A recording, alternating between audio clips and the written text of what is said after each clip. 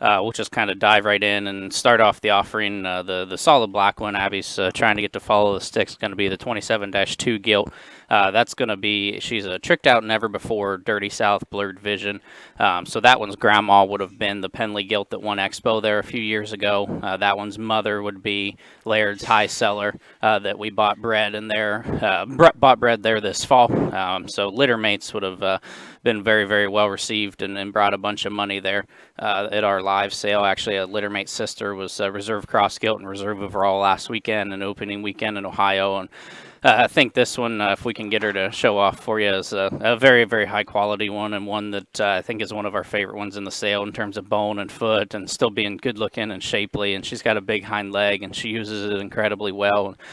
Just one that we're very, very high on. So that's the 27-2 crossbred gilt.